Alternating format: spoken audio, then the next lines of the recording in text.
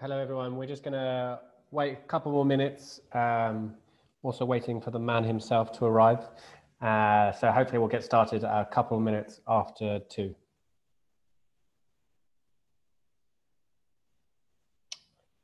Talk of the devil. Hello, sir.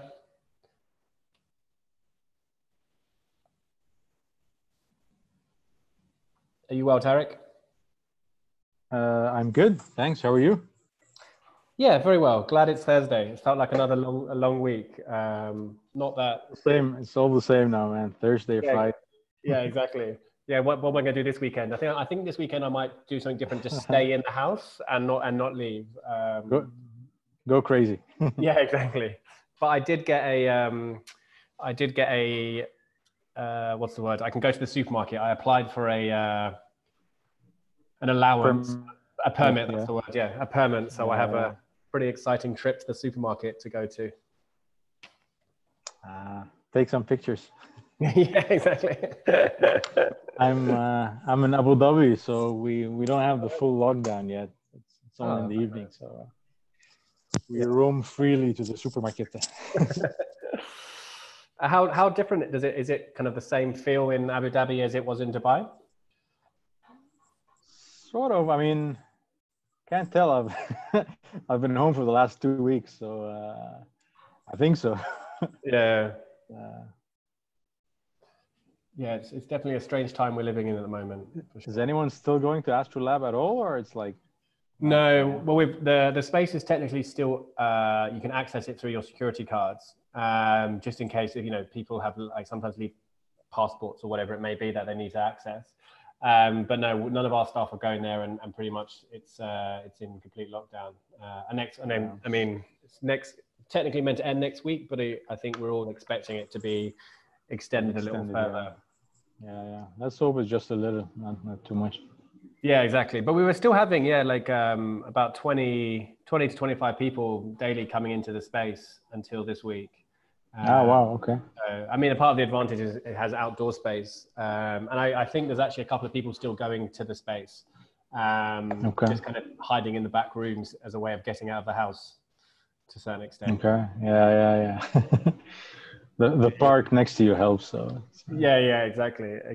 So I think a lot of people will actually be able to leave their house, even if I ran up. We're on the 7th floor in where I live, and I did a up and down the stairs, and today I'm regretting it. My calves are in absolute bits, and yeah, it's that's your exercise for the week. Yeah, exactly. Done. Yeah. Gym check. Yeah, exactly. But no, we're launching AstroLabs and launching a couple of new kind of virtual incubators with some of the big universities in the region. So they're all kind of starting quite at the moment, which is super exciting. A little bit daunting. I think there's definitely a skill to using Zoom well and keeping people engaged, and I think that all of that learning process will be coming for sure. Nice. At Seez, we're engaging with a company in Germany. They're all about mental fitness, mental health stuff. Mm-hmm. So there's some coaching and some activities and an app and whatever. We haven't started yet, but it looks pretty cool. So I connected Roland with them today as well. So maybe they're offering something free for startups. So it might be one of the perks that you give.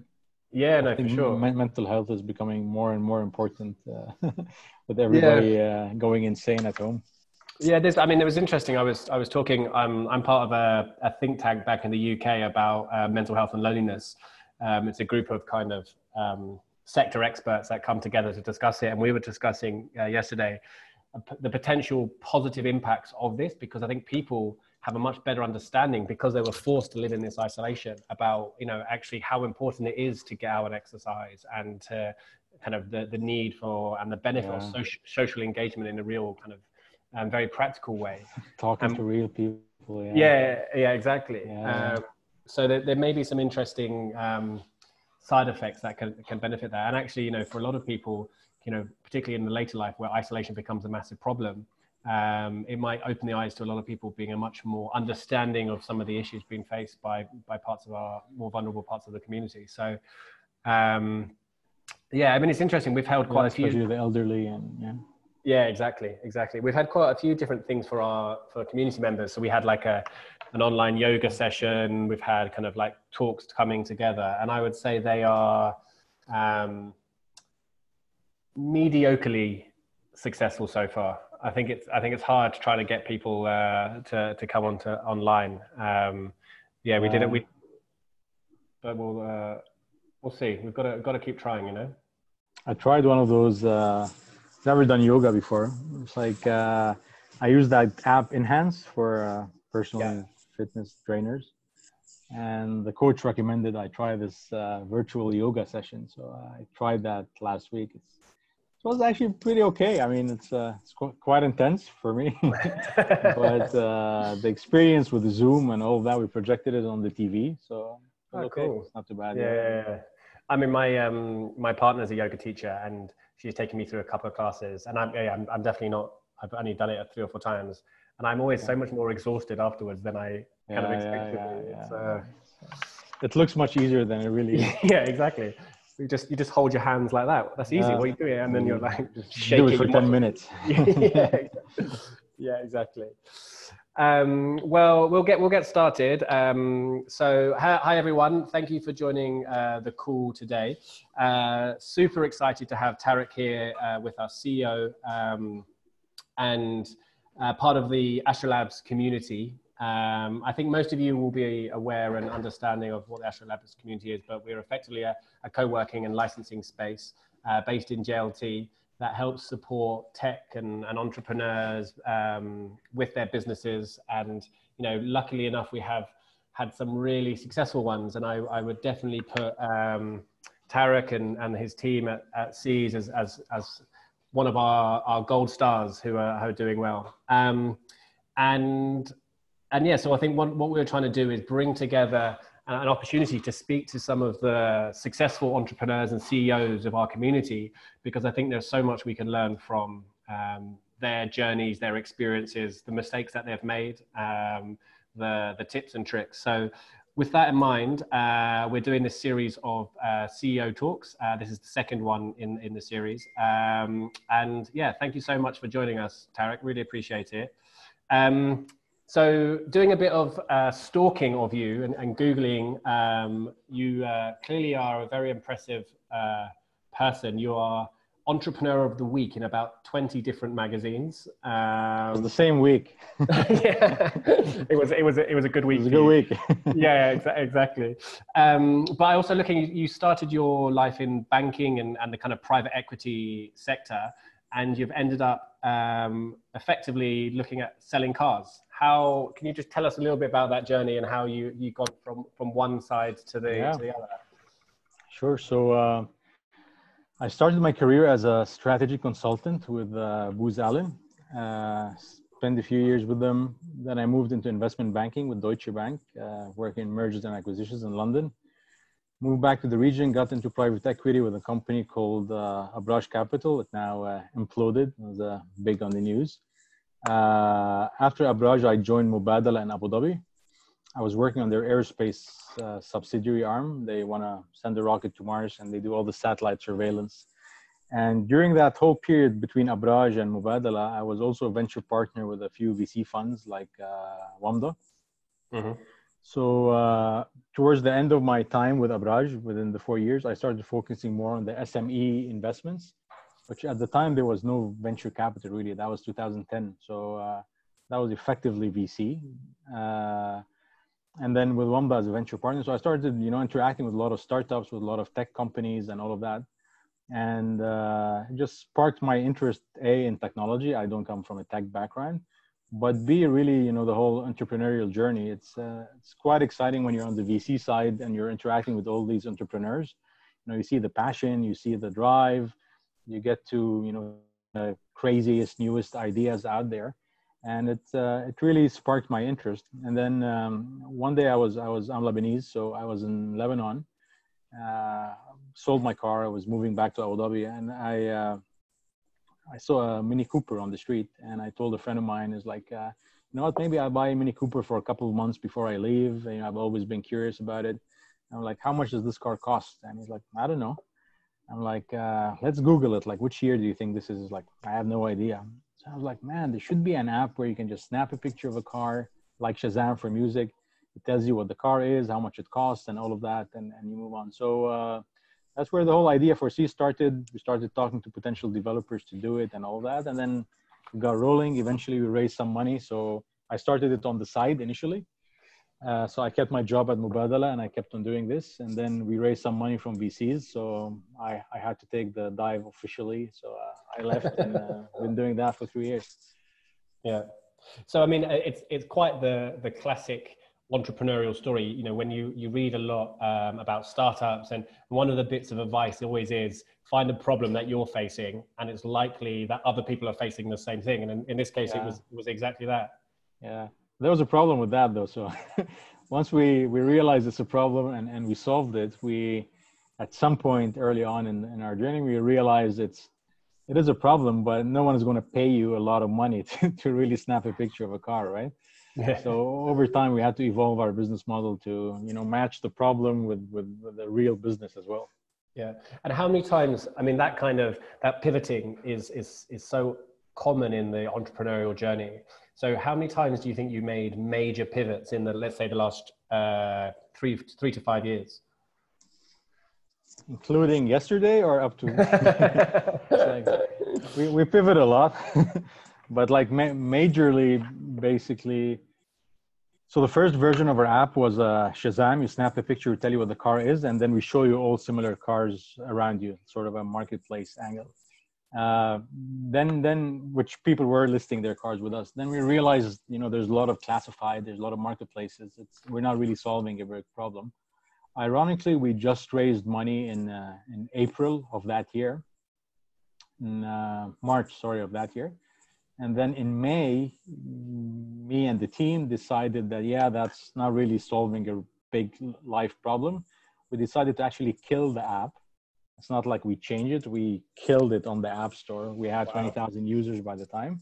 And we launched a fresh, brand new app we kept the camera part, you know, the image recognition, but we changed everything else. It became an aggregator.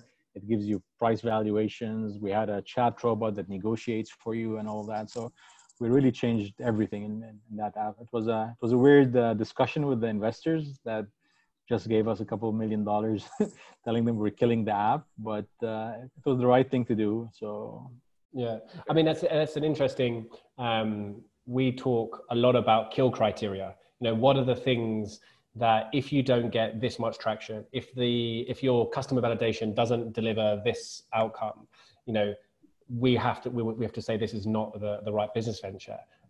Did you have very clear kill criteria before you closed off the app, or was it more of a kind of a feeling of, do you know what, guys, this is just not working? Yeah, it was the latter probably. So it's honestly, I mean, unless your app or idea really sucks, I think it's very hard to get very clear kill criteria, right? Because there's always something that's going okay. And in your early stages, you know, okay sometimes is what it should be. You know, it doesn't mean it's bad. Yeah. So and in our case, sorry, go ahead. That optimism of which you need as an entrepreneur to be able to push through some of the hurdles, all the crap. Yeah.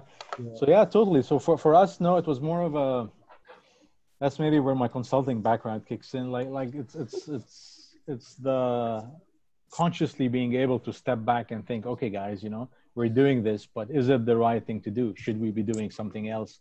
And that's what I think, at least from my VC days, a lot of entrepreneurs don't do well enough, right? You dive into it and you just keep trying to make it work. And really the ability to step back and say, okay, is this the right business model? Is this the right market? Is this the right team? Maybe am I the right CEO for this thing? So really questioning all these big things. We have something pretty funny now that you mentioned it at Seez. It's called once a month we have something called Forward Day, FWD. Okay, I'm going to swear, so I'm sorry about that. It's okay. It's basically what the fuck we doing. So FWD day, and it's basically once a month we all just literally step back and say, should we be selling cars? It's literally to that extreme, you know, like and it's good to have these, you know, massive wake up calls sometimes. Sometimes it tells us, listen, guys, we shouldn't be doing this. Let's stop it. You know, we've gotten too attached to it, but it doesn't make sense.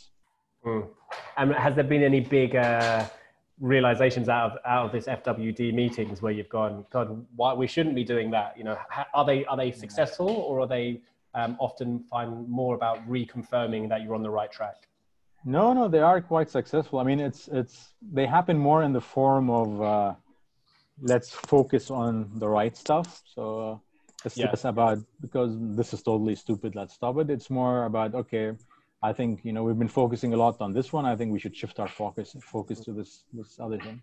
It's funny, back in the UK, I used to work with a couple of big charities, and one of the tests that we had was called the Daily Mail test. So the Daily Mail is this big national newspaper. It's one of the, I suppose, lower quality newspapers. So lots of like stories about that stuff.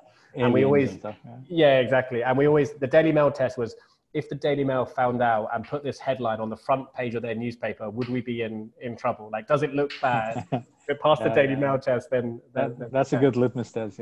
Yeah, exactly. And just for everyone on the call as well, there will be a time for some specific Q&As later in the call, or if you want to, please drop your questions in the chat and I'll pick them up from there. I just want to take you back a little bit to something you were saying at the beginning on that journey where you've kind of seen the problem and you were starting to kind of build an idea. Obviously, with your consultancy background, I'd love to hear a little bit more about, you know, taking that first steps from idea stage to kind of validation of the market, product market fit. You know, were there any particular really key things that you think really are important for any entrepreneur to do early on, maybe before they've spent 3 months thinking the idea is great? I mean, it's the obvious stuff. I think, you know, I drive from Abu Dhabi to Dubai every day, so I listen to a lot of audiobooks, probably like 3 a week. Wow. So the ideas typically tend to repeat themselves. So there isn't much that's new there, but it's really, you know, make sure it's a large enough market, make sure you can monetize that idea. And that second one is very tricky, because in a lot of cases it feels like it's monetizable, but often it's not. If you can, don't rely on a advertising model where you say, yeah, I'm going to have 2 million users and, you know, charge for ads, because the Middle East is too small for that. And it's too fragmented in terms of countries. And try to test, you know, as dummy of a version as you can. So in our first, for example, before we launched our chatting robot that, you know, negotiated car prices for people, we went out and I asked people at work, I said, hey, which car do you want? He's like, I want this car. I'm like, okay, I'll go research all the 28 websites in the country for you myself. I'll contact the sellers, I'll negotiate, and I'll send you a list of the 3 top things. Is this something you would like? And he's like, yeah, would you pay me X for that? And then literally do it manually before you go hire 3 AI engineers to build a, you know, AI chatbot for you.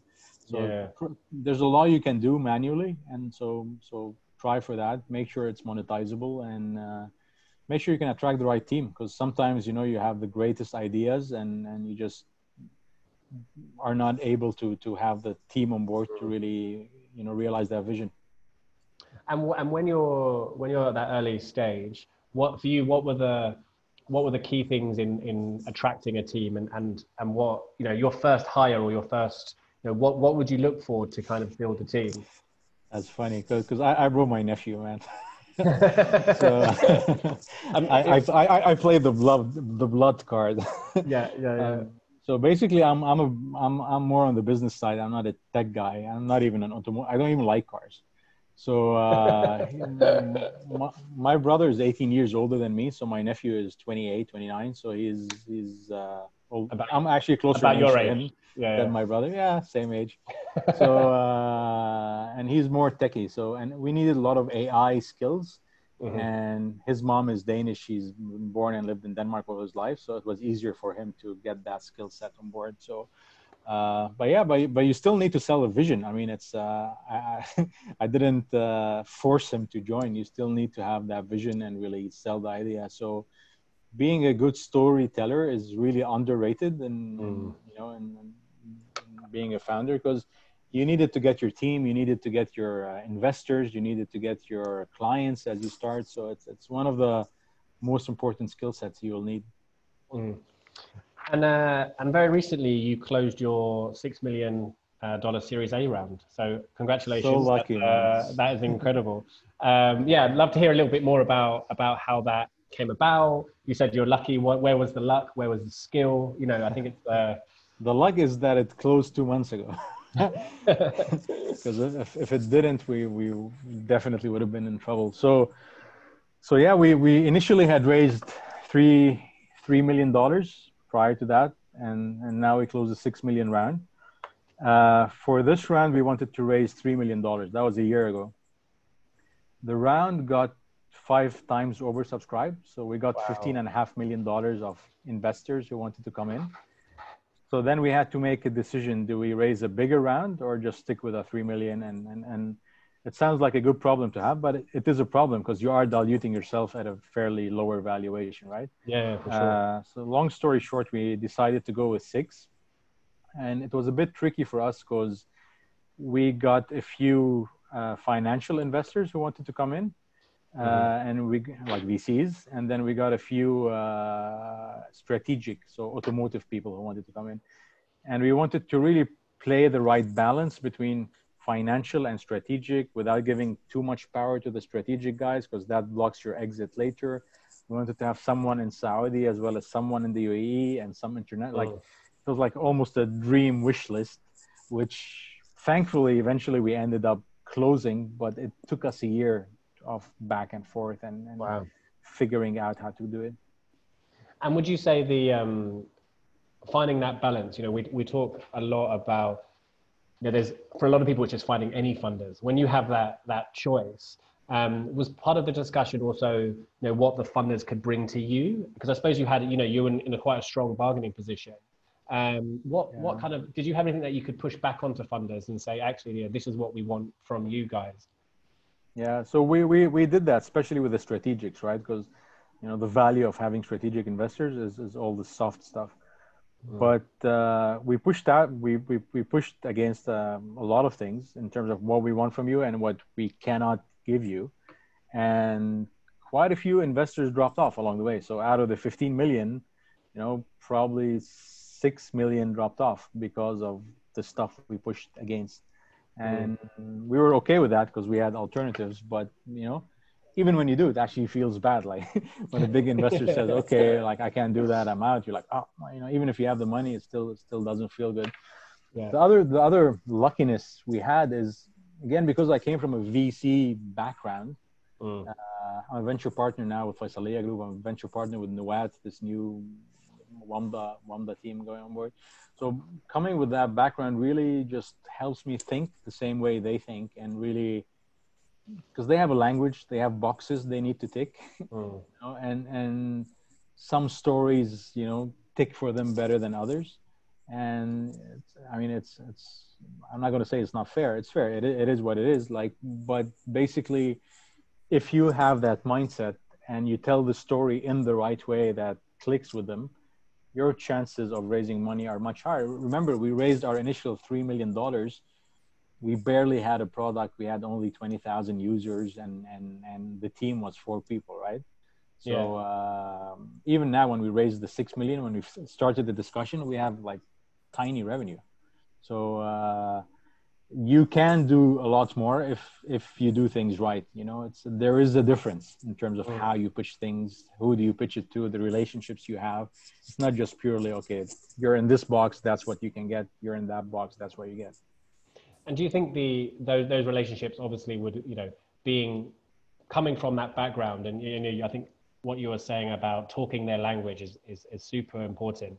Do you think it also gave you a certain amount of credibility in their eyes because you as a leader, you know what they're looking for, and as such are better placed to deliver on it? Yeah, for sure. Actually, like I haven't thought of it from that angle, but yeah, 100%. So it's like I would say the right things that they would want to think of. So it's not just about saying the right things just from a marketing or packaging perspective, but it's really from a business and analysis perspective as well.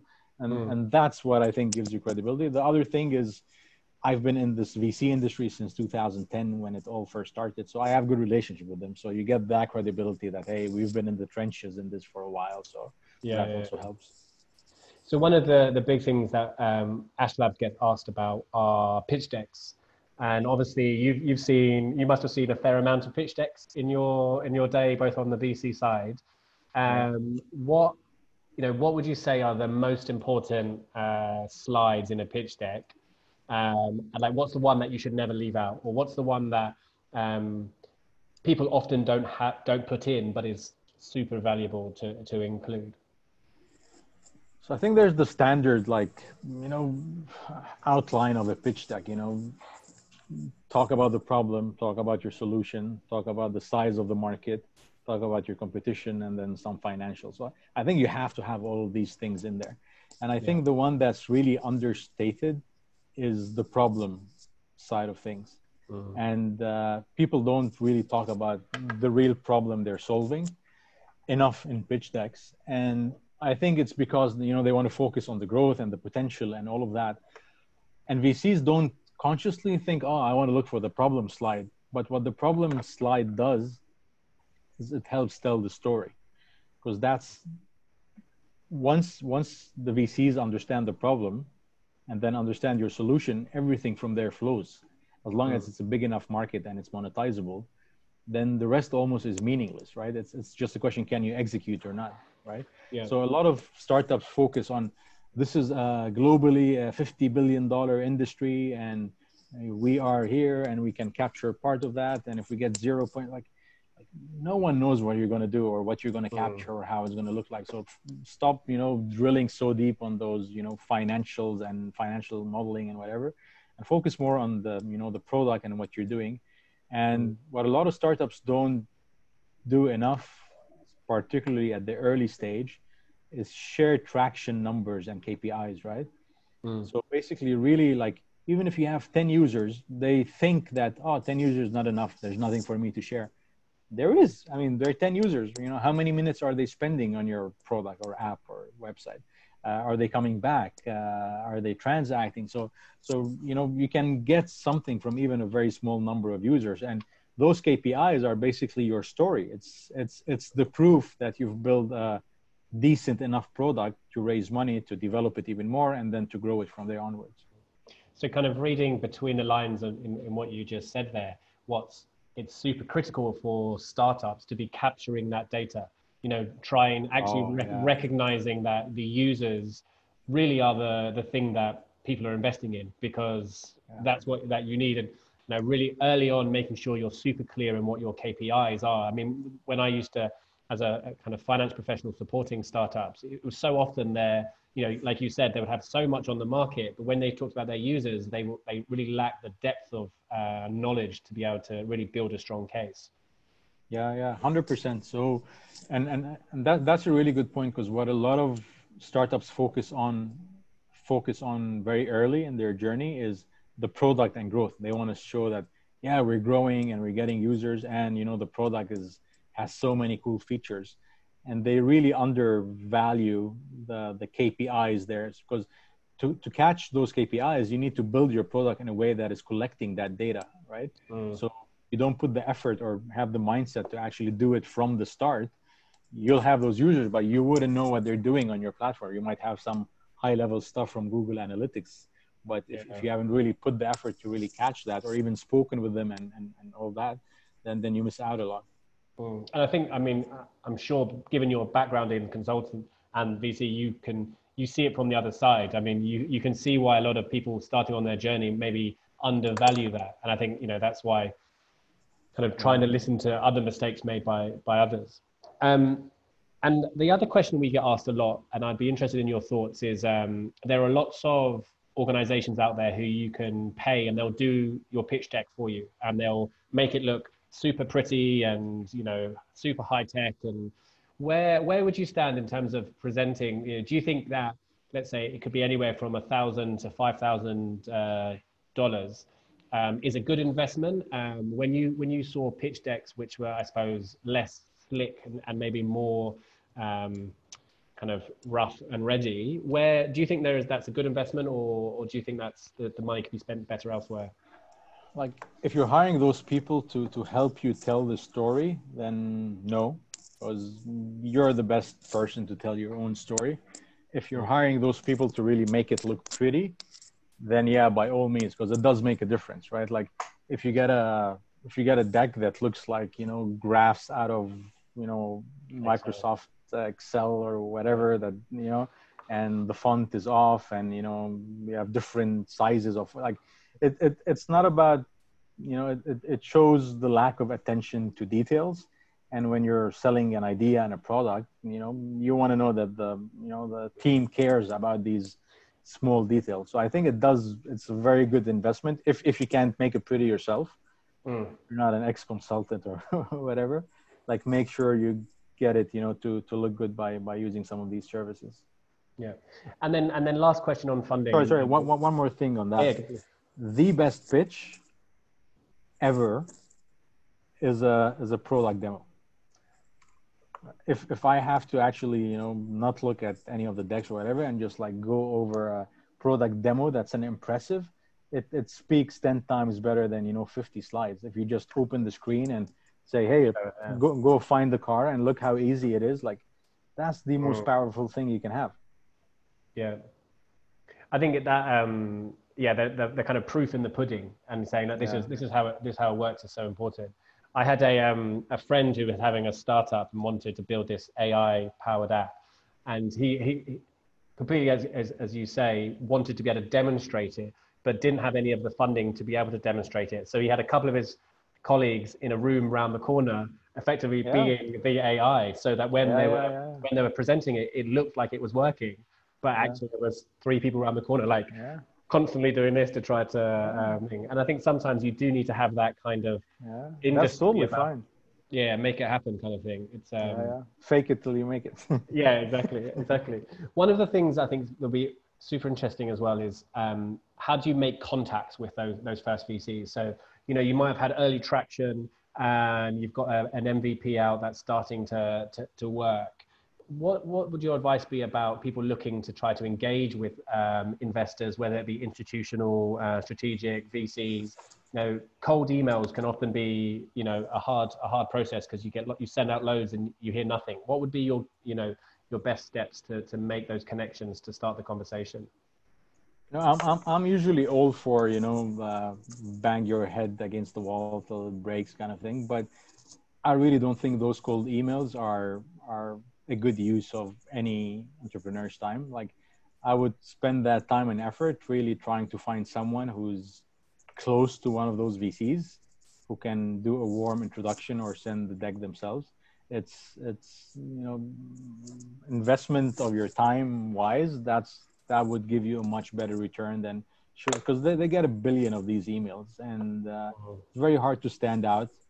But then again, the region is small. I mean, I guarantee you every entrepreneur is 1 degree away from a partner in every VC, right? Like, they know someone who knows that guy. So figure out who that someone is and let them connect you, you know? Interesting. So one thing I wanted to move on to next, your co-founder. Sorry. One more thing on that. No, please. And always try to go to the senior people in those funds. It's obvious, but like, it makes the difference between night and day. Like, I would have people tell me, oh, I send this, and this guy in this VC is looking at it, and he's an analyst, and they don't have any decision power. Like, they don't have decision power to move it up or down. They just, you know, put it with the flow. They might, you know, say 5 words about it in their weekly meeting, and then if it gets killed, they just move on, right? So try, you know, put the extra effort to get it to the more senior people. And I think, like others, you to a certain extent, you need a cheerleader. You need someone who is important and outside of your direct organization who will bang the drum for you. Because I think there's a lot of benefit in it, not just being, hey, I think this is amazing, but hey, this other person also thinks it's amazing, and you think they're clever. I think you know why that's very important? Because every tech company, every startup, there's 50 billion reasons to kill it, right? Like, and to think it's crap and it's not going to work, right? I mean, think of, I don't know, Airbnb when they started having people sleep on your couch. Like, you can easily argue that's the stupidest thing out there, right? And if you don't have that internal champion, it's some smart ass on the investment team is going to throw out an idea, kill it, and then move on. So you need someone that would put up, I mean, not kill themselves for it, but put up a small fight for your passion. Yeah, for sure. So your co-founder, Andre Kabrit, is that pronounced properly? I probably ruined his pronunciation. Andrew, yeah. Andrew. Interesting, I think, relationships with co-founders. How does that work kind of practically day to day? Would you always think for entrepreneurs that actually having kind of a strong co-founded team is important? You know, you get quite a few solo founders and the difficulties there. Love to hear a bit of your thoughts about that. Yeah. So he's my nephew, right? So for me, it's easy. If he doesn't do what I want, I just call my brother and tell him, hey. But like, so I think, I mean, you know, YC, like Y Combinator always, you know, really is adamant about having, you know, at least 2 founders and all of that. I don't think it's a deal breaker. I mean, I think you can do it. It's harder, I think, more so psychologically than practically, right?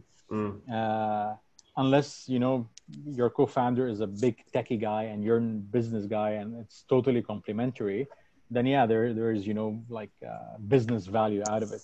But, you know, if you're both designers or whatever, I think it's really more psychological, you know, support than, you know, because you need to bounce ideas. You need someone to challenge you. You need someone to tell you it's going to be okay sometimes. So having that person with you throughout the journey is, I think, from that angle, is extremely important. Yeah. There's a lot of, I think you read all of the books around this space, and they always say look for a co-founder who has complementary skills. You know, if you've got tech, but I think I agree with you. I think personality and actually being able to, you know, those days where it all seems to be going wrong and you want to throw in the towel, having someone who can say like, hey, come on, let's go and have a cup of coffee or a beer or whatever it may be, and say we'll fight this again tomorrow. I think that kind of relationship is super important. 100%. How many I think they call it desert days. How many desert days do you think you have had? Is it kind of once a week, or is it now that you're a bit further on, is it slightly more less frequent? Super frequent, man. So you know, in startups, everybody says, you know, the highs are so high and the lows are so low. But what they don't tell you is 90% of the time it's lows and they're so low, you know. Honestly, like occasionally you get the good news and you're jumping and stuff, but you know, an average day is tough, you know. Yeah. Like there are so many more things that can go wrong than there are things that can go right. Yeah, I think it's so interesting where, you know, the idea of being an entrepreneur sounds, you know, it's dreamlike. You know, you can have this amazing lifestyle, you're raising all this money, but the realities of it are often very different. Yeah, I have a quote. A friend of mine, he's an entrepreneur. He said it to me. It's my favorite quote of all time. I'm going to put it out there because there are a few entrepreneurs listening, and if someone doesn't know it, I think it's a really cool one to know. He said, in startup world, you have to stay alive long enough to get lucky. And I think it's the most true sentence about entrepreneurship, right? It's basically, and that encompasses everything, right? Like raising enough money to continue, getting the right team, like just making sure you float around long enough until, you know, that lucky opportunity comes, you're in the right place at the right time in the right market, and then you grab it. And if you're smart, and then you make something out of it. Yeah, that kind of just survive through the bad times, which is you know, more than ever, also incredibly important. So how big is your team now? So obviously started with you and Andre. Andrew, sorry. Where are you, and how has that growth? Has it been a kind of steady 1, 2, 3, 4, 5? Has it had ups and downs? Yeah, so we're 24 people now. Wow. It was fairly steady. I mean, we started off as we brought in the Danish engineers to Dubai. There were 5 of them. So we kept that for a while. Then we grew to 9 people, and we kept that for a year and a half almost.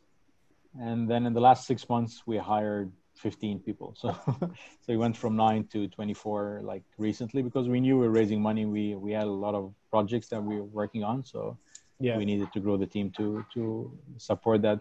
Our team is pretty weirdly split out. So we have 8 people in Dubai.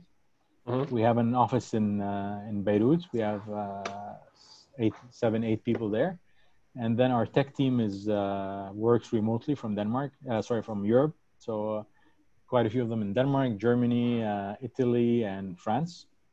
So when this whole work from home remote thing hit recently, these guys didn't change anything. It was Yeah. pretty easy for them.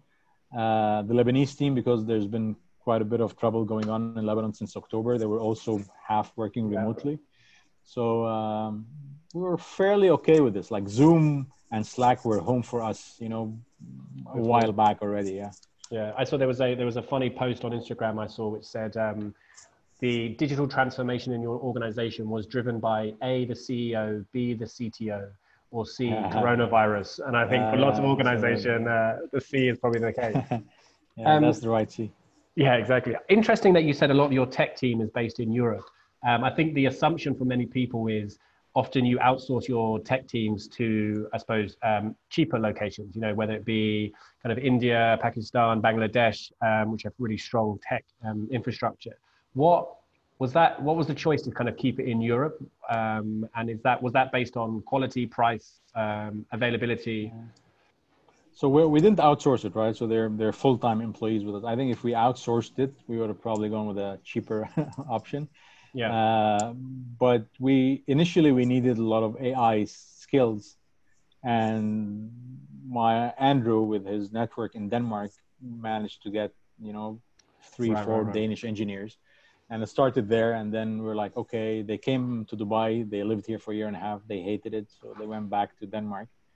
And then when they went back, we wanted to hire more developers. And then we're like, okay, the guys are in Denmark and it's working. Why not have a guy in Germany? And we did that. Then a guy in France, and one of the Danish guys moved to France, and just grew organically that way. And what do you find the biggest? I think more and more companies will be moving to remote working, and I think this change will cause that development. What would be your best tips for working with a team remotely? I suppose particularly around quality and ensuring quality and engagement.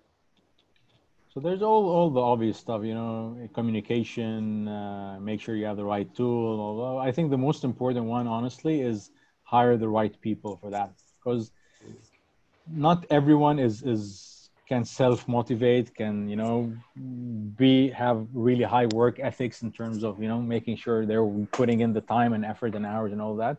And if you just don't hire the right people from the start for that, then it's a big headache for you and for them, because you're going to spend all your time and effort making sure they're doing the job and all that. So I think it's not for everybody, and it doesn't make those people bad people. They're just they need a different type of structure or management.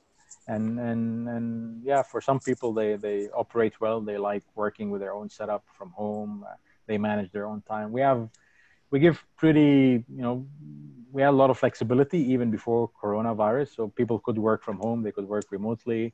We have unlimited vacation days, so literally people act as if they're owners in the business and decide how they want to split their time, what they want to do, as long as they deliver on what they should deliver. So you just had the big round close. You hired a load more staff. What does the next 12 months look like for you on a kind of very practical sense? Interested in your thoughts on how coronavirus is going to affect the economy, your business in particular, and what that kind of the kind of 12-month horizon. Yeah. So we had a 12-month horizon that went down the drain 2 weeks ago. It's the whole world is changing. I don't know how long this thing is going to last. I don't know how the world is going to look like by the end of it. But people will continue to buy cars. Once this is over, people will go out and buy cars. I think it'll move much more digitally than it was. And that's good for us, because that's what we do. So from that angle, I think there is an opportunity there for us. Dealerships are much more open right now to explore digital solutions than they were 6 months ago. So we're trying to play that card and really make lemonade out of what's going on. And there will be demand. It'll be there. Like if you wanted to buy a car now, you're going to postpone it, you're not going to cancel it, right? And then when this is over, everybody that accumulated during that period will go back out and buy cars. So we're fairly hopeful. A big part of our business is the actual brands, like the BMWs of the world. So we just hope that, by the end of this thing, they have enough money to, engage our services versus they're like, so deep in trouble that they don't want to spend anything on anything. But other than that, I think the industry for us will recover, and for automotive generally will work out. Yeah. And with your other hat on, I suppose, coming back from kind of the VC, the kind of venture partner hat, is it a similar case where people are just holding to see how things, until things recover a little bit?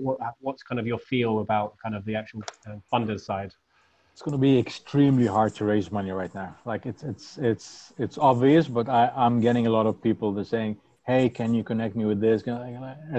As if there is a good chance. There's like, I don't want to say zero because it's never zero, but there's probably a 1% chance you would raise money right now, because the VC funds who have the money, are either still trying to figure out what the hell is going on, and they're probably raising their future funds and now they don't know what's going there. So their focus is not really on let's make new investments. And they want to conserve a big part of their cash for their existing portfolio where they've already invested. They want to make sure that, hey, if we want to follow up for those guys, let's make sure we have a good pocket right there. And the strategics are all businesses and they're conglomerates in, retail and automotive and banking. And all these guys are like, up to their knees now with everything going on. Their financials dip. They're not in a state where okay, let's look at what we can invest in. That said, in theory, it's the perfect time for VCs because they can probably get really good deals out there at a discount, and it's true. I mean, it's sad, but it is what it is. From an investment perspective, if you have the mindset and the money and the cash and all that, you can actually, especially at the earlier stage, you can get, pretty early stage company at a really amazing valuation, and then they become the next Uber or BNB or whatever. Interesting. Okay, anyone on the call? I've got one more question, then I'm going to take some questions. So either put it in the chat, or if you can either come off mute and ask your question. So yeah, please get ready with your questions if you have any. But kind of following up on that, Tarek, the valuations is always something that comes up quite a lot of the questions that come up around how do you kind of value early on. What would be your tips in terms of valuation of companies? My biggest learning. Too broad? Yeah, no, it's a great question. My biggest learning, honestly, for us in the last year, don't worry so much about valuation. Like so many founders get so hung up on valuation. It's the most important thing. Like, I'm going to tell you, yeah, get the right investor, blah, blah, blah. Honestly, the most important thing is speed, right? Closing the round quickly is the most important thing, because the longer it drags, 10 million things are going to go wrong. And then things are going to go bad and you're going to lose the money. Like make sure if you have any control over it, forego valuation for the sake of speed, because I've never seen a deal where nothing went wrong. And it varies from it. I promise you, whether, some guy on the board, his brother passes away and then they can't invest anymore, or a fund, one of their other startups gets into trouble and they stop replying, or like there's always something. So just close quickly. That's the most important thing that you can do if you have any control over it. So don't sweat the valuation. It's, usually it's not a huge swing. It's like 10-15% here and there. The founders probably end up owning less than 50% after that. So 10 to 15% is really 5% for you eventually. And then look at the grander scheme of things, So yeah, if anyone's got any questions, please come off mute now. I've got loads more. I mean, this is super interesting for me. Hopefully it's interesting for you guys out there as well. Does anyone have any questions that they specifically would like to ask? We've got a message from Assad. What is the benchmark for seed Series A's investments in terms of revenue? So it depends on your business, right? Like some businesses. So the way I look at it from an investment perspective is, once you get to Series A, you need to have one of those three things in place, either revenue in a good shape, or a large number of users, or some kick-ass technology, right? That's what investors will be investing in. It's either the tech is really so out there, you know, you have companies with zero revenue getting bought at $1 billion because they have amazing technology. Then you have companies like WhatsApp with zero revenue getting bought at $19 billion because they have so many users. And then you have companies that are getting bought for their cash flow. Revenue per se is not as important. It's what's important. I mean, why revenue does matter is it proves that people want your product. It proves that they're willing to pay for it. And it proves that that part of your business is growing. So you're really saying, hey, you know, we've raised $1 million. We achieved, you know, $1 million in revenue. If we get 5 more, we can make that $10 million. And we've proven that people are paying, they're coming back. And it's more of an KPI than a cash flow thing, because investors are not going to start taking dividends out of your revenue at that stage, right? So it's more proof of concept than really cash flow. Super interesting. We've got a couple more questions coming in, then are flooding in, you'll be pleased to know. A shout out for your energy and vibe. So you're clearly coming across well, Tarek. It's probably someone from my team, man. Yeah. What's the greatest challenge that your business is facing at the moment? So right now, maybe outside of coronavirus. So for us, it's really, so we've cracked a few business models along the way. The biggest challenge we're facing right now is figuring out which one is the right business model to double down on, because there are so many ways you can make money in our business on cars, you know, and it sounds like a good thing. It's not, because there's little money here, little money there. But basically, we're trying to figure out what is the biggest bucket that is uncapped. So one of the products we have is data. It's a SaaS product, right? We sell it to the BMWs of the world. That's amazing. It's easy for us to sell. It's pure margin. We don't have to pay marketing, and it's recurring revenue. So from that angle, it's, oh, wow, this thing is great. These guys cracked it. It's perfect. But then you step back and say, okay, how many dealerships are there in the country? 20 people, 20 dealerships?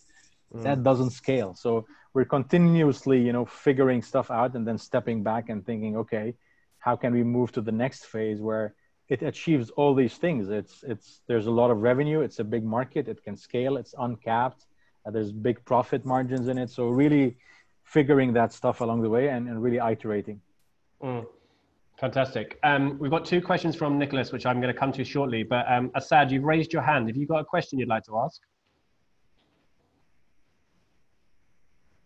If you would like, do you want to come off mute? Or maybe you just, is the question, hopefully you asked a question in the group, so maybe it was that. Let me know in the chat if you want to ask another question.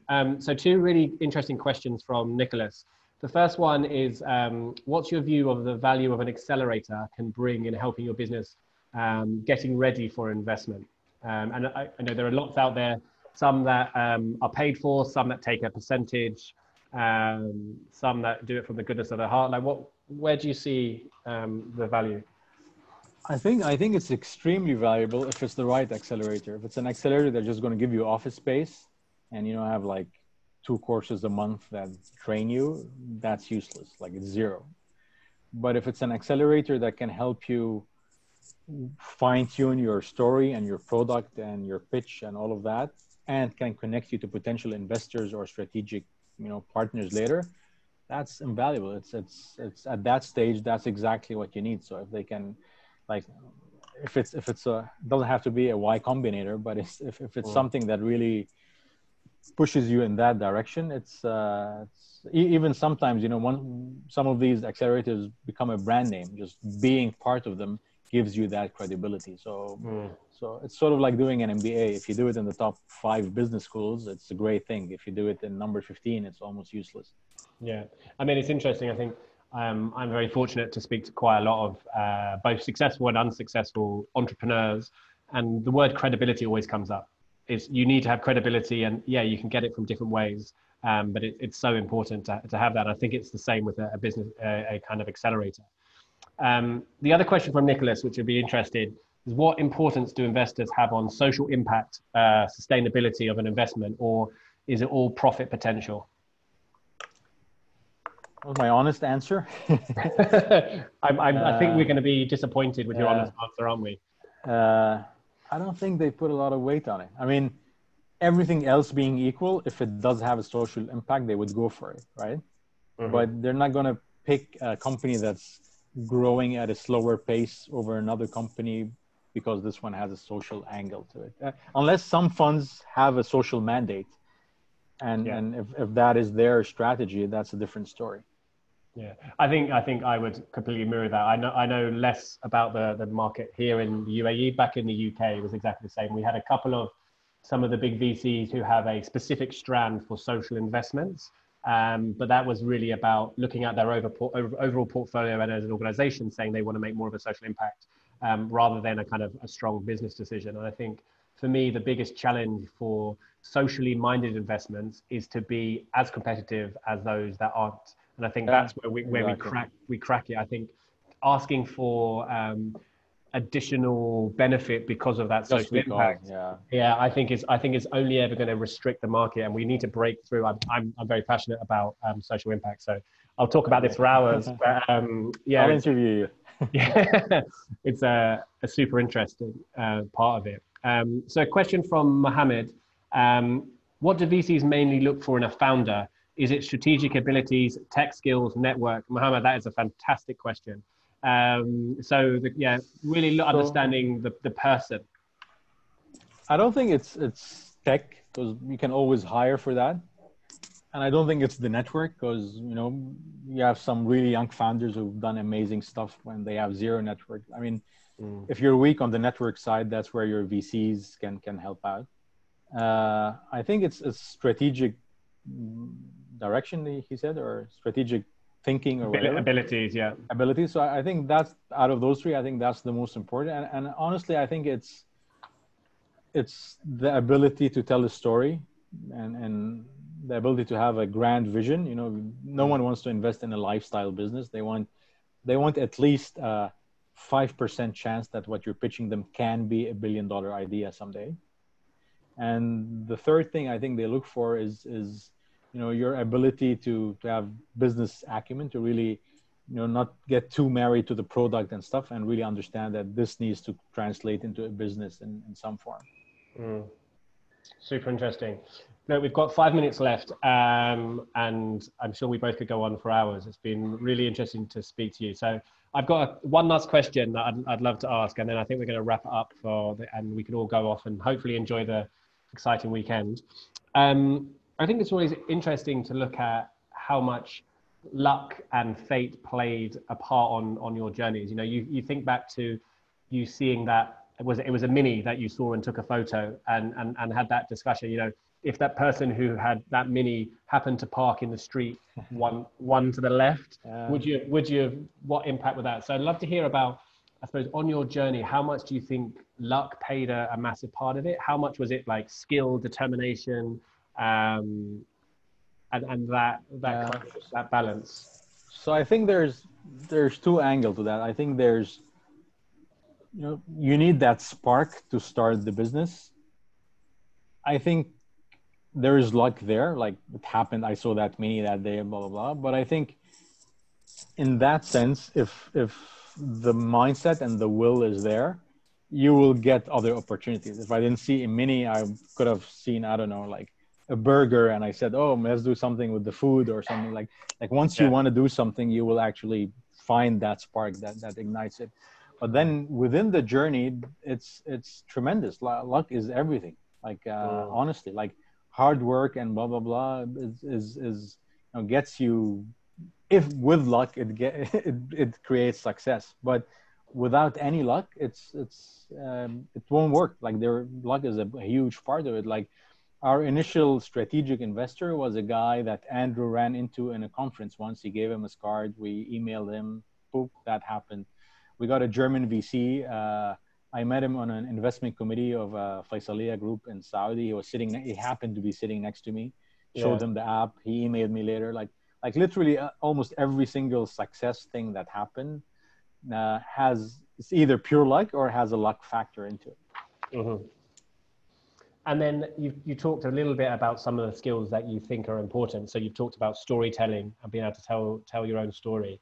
What would you say, maybe if you were looking back at yourself at the start of your journey and you were your own mentor, what would you be, what was the advice to get? Like, what is it? Is it about building your network, trying to get yourself out there so you can be lucky? I mean, I think there's always really interesting in being in the right places. And that often means going to lots of wrong places to be in the right places. What would be the advice if you were talking to yourself at the start? So yeah, that's a really good one, because I keep pushing my tech team to do what you just said, right? So, and they're younger guys. So for me, it's almost giving advice to them, giving it to myself as a younger self. It's putting yourself out there to catch and find those opportunities, right? Like, you would have some random guy who says, hey, I'm in town for one day, can you meet me for coffee? And you're really busy and you can't see anything that you can get out of that guy. But then push yourself, go for that coffee. He might say a word that 8 out of 10 will lead nowhere and it would waste your time. 2 of them will click, but you need to be prepared to really connect these dots. Go with the mindset that I want to explore what can be done with this guy. And often enough, after 10 meetings, 10 useless meetings in your mind when you first started, 2 of them will be amazingly valuable for you. Yeah. No, I agree. I think you have to be in, what's the phrase about kissing a lot of frogs before you find the prince? I think it's I like the kissing frogs part. Our logo is a frog, so. Yeah. That was obviously completely on purpose, Tarek. That was very nice way to end the call. Yeah, exactly. Kiss the frog. Okay, well, thank you very much, Tarek, for joining. It's been super interesting. Some really great questions from the group. So thanks for having me. Thanks, everyone. I really appreciate your time, and we'll speak soon. Perfect. Bye. Perfect. Thank you, everyone. Bye.